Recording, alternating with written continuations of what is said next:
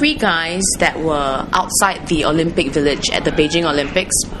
And they were really wanting to steal into the Olympic Village to go and get autographs, from all the athletes and everything. But security was really, really tight. So there were three friends hanging around outside. Okay, there was Abdul Aziz from Malaysia. Okay, and then he was with his friend called Larindo Garcia from the Philippines.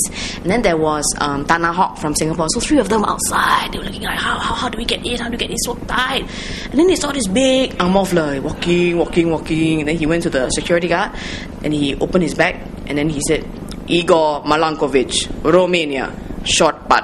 And then the security guard said, oh yeah, there's a short putt. Said, oh yeah, you're welcome here at Beijing, T-shirt, this is the hotel key, welcome.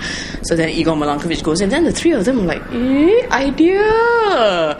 So then Abdul Aziz was looking, then he takes a tree branch, he takes off all the leaves, and he walks very confidently towards the security guard, and he says, Abdul Aziz, Malaysia, javelin.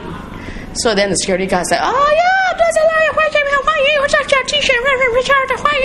welcome. Then he goes into the Olympic Village, and then he waits, and then like the Filipino guy goes, so he goes and looks for a manhole cover, manhole cover that he was carrying. He goes, Larindo Garcia, Philippines, discos.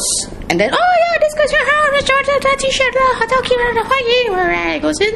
And then Larindo and Abdul Aziz are like waiting.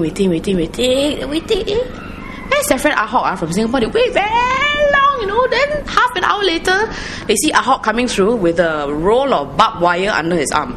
And he walks. Dan Ahok, Singapore, fencing. Hey, the cameraman moved. He's trying not to laugh.